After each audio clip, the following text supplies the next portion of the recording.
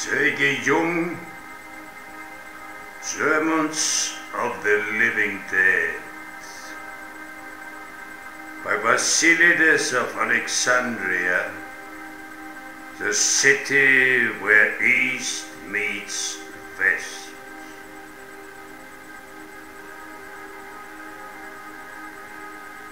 A group of Christian pilgrims set out from Alexandria to Jerusalem. They hoped that in the holy city they would be nearer to God than in a sin city on the Nile. But when they arrived in Jerusalem, full of hope, they were bitterly disappointed. Besides the business with relics and holy rites, they could not find anything to satisfy their spiritual hunger. The city with the holy fuss was too loud for them. There was there no breeze of spirituality. And so, disappointed, and with an empty heart, they returned to Alexandria. Up to now, they had only believed in their God, without feeling themselves eternally near to Him. But faith alone did not satisfy them. They felt that something was missing. They felt that themselves like living dead, because their consciousness was half sunk in sleep. Only occasionally did they wake up for some moments only.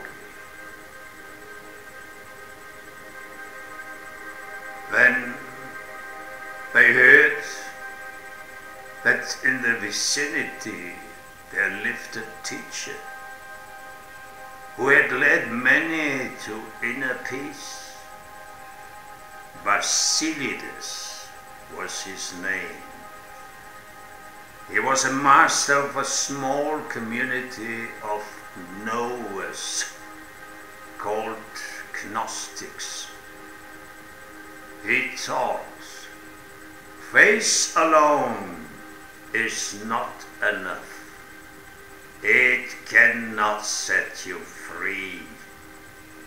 Only the inner knowledge will save you.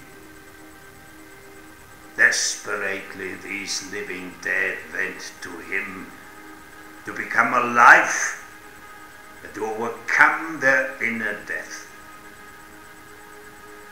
Basilides lived in a half-ruined ancient Egyptian temple with collapsed walls, as the ancient knowledge was buried under the rubble of time. The living dead said to him, "In Jerusalem we have found nothing that could have brought us to life. The fountain of the water of life has dried up a long time ago, that could have woken us from spiritual death to life.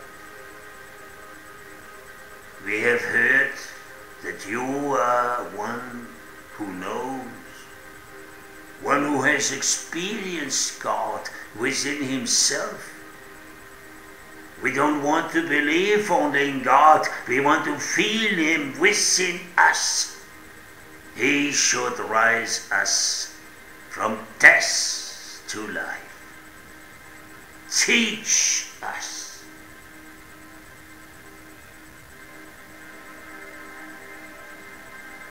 Basilides asked, "You are Christians?" "Yes," they admitted. "Why do you come then to me? You Christians call me the teacher of errors. To whom else should we go then? In Jerusalem, the holy city, we did not find what we were searching for. You are our only hope." They say the Jew is a gnostic, do not believe, but truly know. Basilides said, "We Gnostics have a different gospel. It contains no sweet Jesus stories. It contains the knowledge of what is hidden beyond the world, of which the Jewish God Yahweh knows nothing. Hear, if you have ears to listen." With a movement of his hands, Basilides invited the living dead to sit down on some fallen pillows. Then he spoke. "I begin with nothingness. At the beginning of everything, there was nothing but pure nothingness. Not even God was. That what would become God was hidden in nothingness. Then the non-existing God wanted to create a non-existing world with non-existing things. This non-existing world contained as a seed all other seeds. As the mustard seed contains the trunk, the branches, and the leaves of the tree. Nothingness is the beginning of everything. Everything was created out of nothing. Nothingness is the same as fullness. In its infinity, it is full and empty. Nothingness is both empty and full. It is and is not. It neither is nor is not. It is without qualities, since it has all qualities.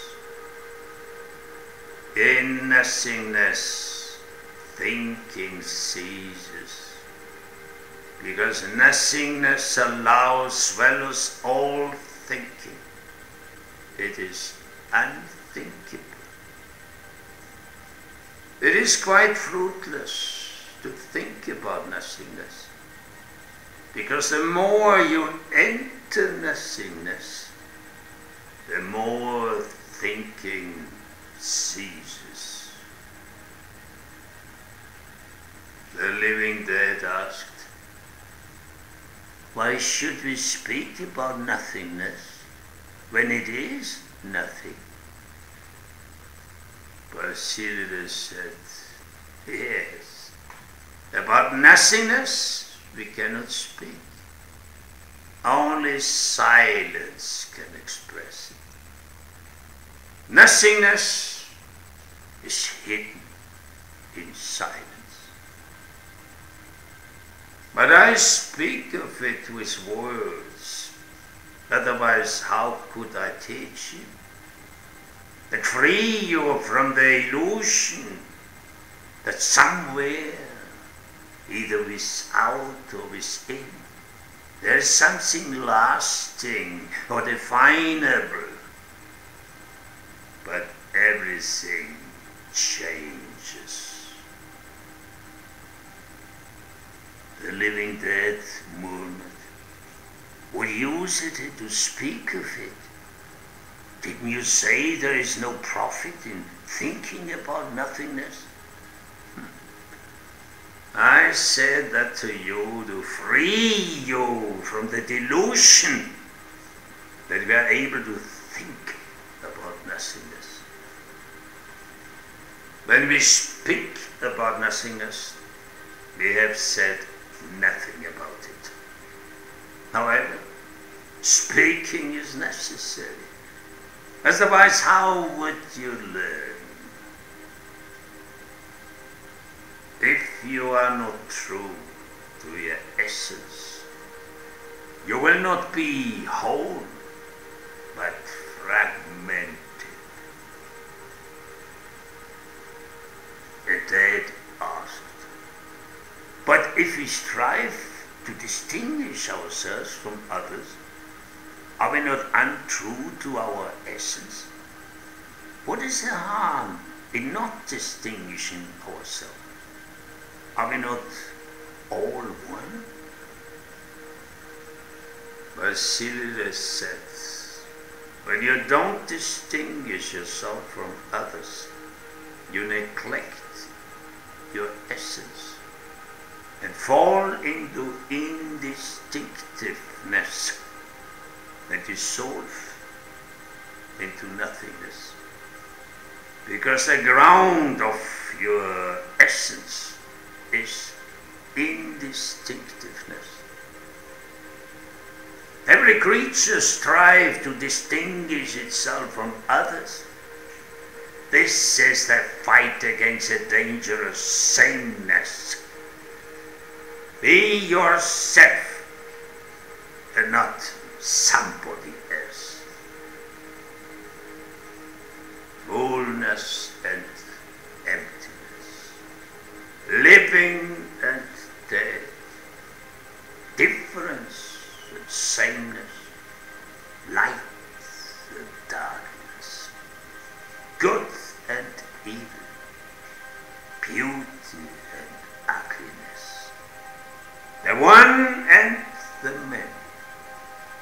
These pairs of opposites balance each other and annihilate each other in the nothingness. Keep away from qualities. You are neither this nor that. Then you will be free from all qualities. When you strive after the good or the beautiful, at the same time you create the evil and the ugly. But in nothingness, they are one with the good and the beautiful. Nothingness has no qualities. Thinking creates them. If, therefore, you strive after difference or sameness or any qualities whatsoever, you fall into thinking, which pulls you out of the nothingness. Inasmuch as you run after these thoughts, you fall into thinking. Not your being creates distinctiveness, but your thinking does it. At bottom, therefore, there is only one striving, namely the striving after your own being. If you had this striving, you would not need to know anything about the nothingness, and yet would you come to your goal by the power of your own being. But things you're thinking estranges you from your being. I must teach you that knowledge with which you may be able to hold your thoughts in leash.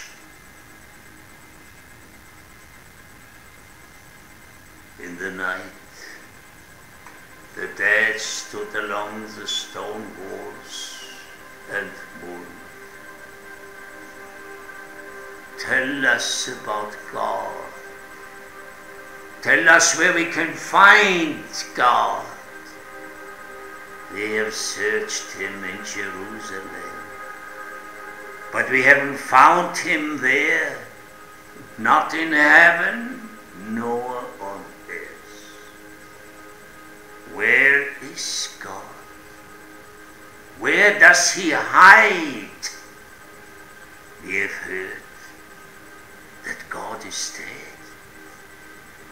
Who has killed him? Basilius said, God cannot be dead. Why? Because he never lived. God is a creature created by man. Man hangs many qualities on his God, like love, almighty, all-powerful, all-knowing. Otherwise, he remains in the finite and indeterminable and ungraspable, because the ground of his being is nothingness. The void is the essence of the devil. God and the devil are outflows of nothingness. As God and the devil are opposites, they balance each other in their effectiveness. They do not extinguish each other, but stand one against the other as effective opposites. We need no proof of their existence. It is enough that we always speak of them. Because of our constant speaking of them, they exist. Even if both were not, man would invent them anew, because they cannot live without their mental fabrications. They would feel empty. To God always belongs the devil. Both are inseparable, because both came from nothingness. But above both is a God who unites fullness and emptiness. This is a God of whom you know nothing. His name is Abraxas. He stands above God and the devil. Abraxas is ineffective, because he has no finite effect. God has a definite effect, and so has the devil. Therefore do they appear to us more effective than the indefinite Abraxas. At this point, the living dead raised a great tumult, for they were Christians and did not want to accept that their God was inferior to Abraxas. Anyway, they begged, go on speaking to us about the supreme God, Abraxas. Basilius said, Abraxas Abraxas is a deity difficult to know, because man perceives him not. In God, he sees only the highest good. In the devil, the profoundest evil. But from Abraxas, he does not see anything, because he is nothingness. Abraxas is the eternally sucking gorge of the void. What God speaks is life. What the devil speaks is death. But Abraxas speaks that accused word, which is life and death at the same time. Abraxas begets truth and lie, good and evil, light and darkness. Therefore Abraxas is terrible and fertile. He is beautiful as a day of spring. He is a hermaphrodite. His abundance that unites with emptiness. He is love and loves murder. He is a saint and his betrayer. He is the brightest light of day and the darkest night of madness. To look upon him is blindness. To know him is sickness. To worship him is death. To fear him is wisdom. Not to resist him is redemption. God dwells behind the night, the devil behind the night. But God brings forth out of the light, the devil sucks it into the night. Upon every gift of God, the devil throws his curse. Everything that is begged from God becomes a deed of the devil. But Abraxas is the word. It's becoming and disappearing. That is the terrible Abraxas. In him man is afraid of himself. He is a son's horror of the mother. He is the mother's love for the son. He is the delight of the earth and the cruelty of the heavens. Before his face man becomes like stone. Before him there is no question and no answer. He is the love of man. He is the speech of man. He is the appearance and the shadow of man. He is illusory reality. The dead were murmuring and said, "Tell us more of gods and devils." Basilides said, "Countless is the number of gods and devils. But woe unto you who have replaced this multiplicity by a single God.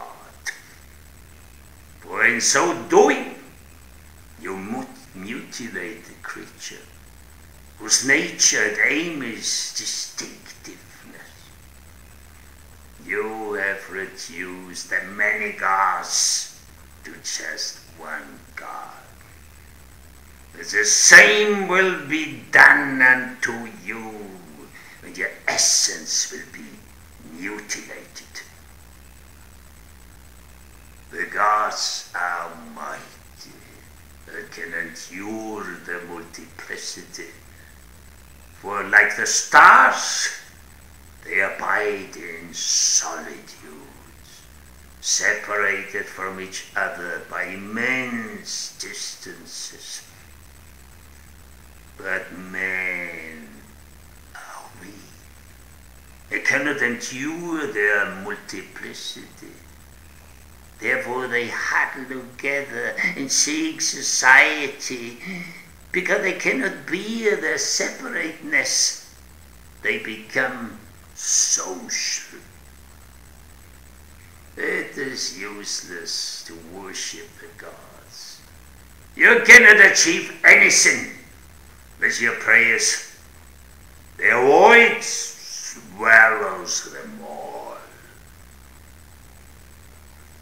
The dead mocked and cried.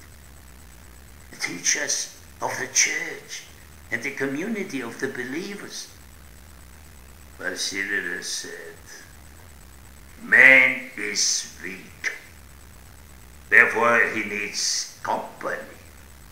But company is distraction.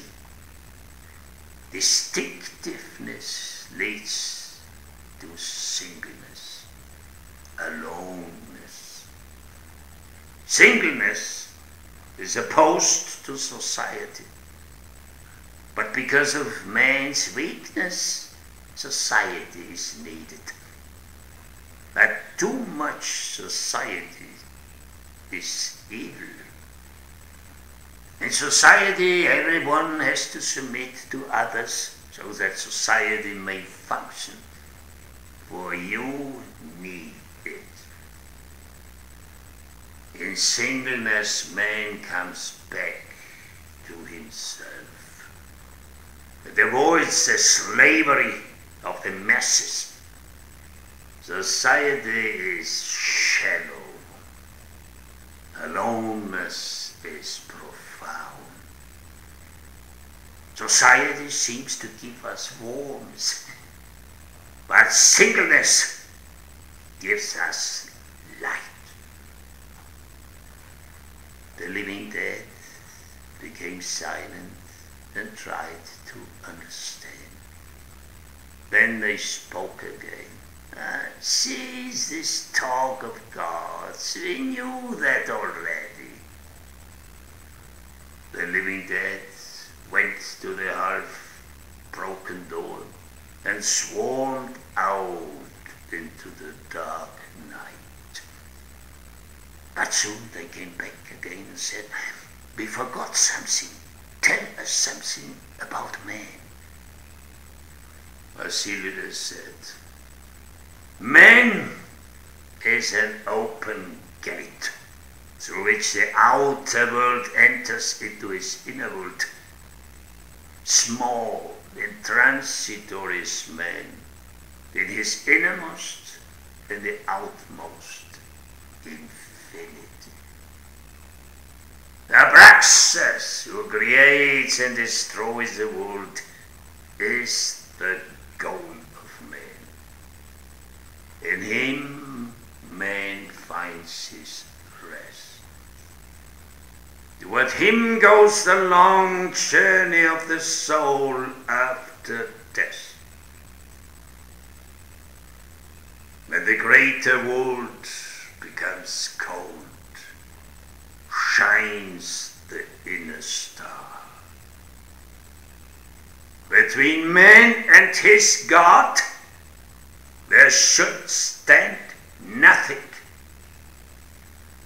Man should not run away or turn away his eyes from the flaming spectacle of Abraxas. Don't become martyrs. Don't die for your face. Better live your face. Life is more valuable than any dogma. Don't believe in resurrection of the flesh. There is none. The flesh dies and rots. Only the spirit survives. If it survives. The body returns to the earth. It is earth. That is natural. Keep this knowledge hidden. It is not for every ear. I reveal it only to one out of 1,000. First, learn silence. Only in silence will you experience it. Only when you have learned to be silent can you speak. Whereupon the dead fell silent and disappeared in the darkness like smoke.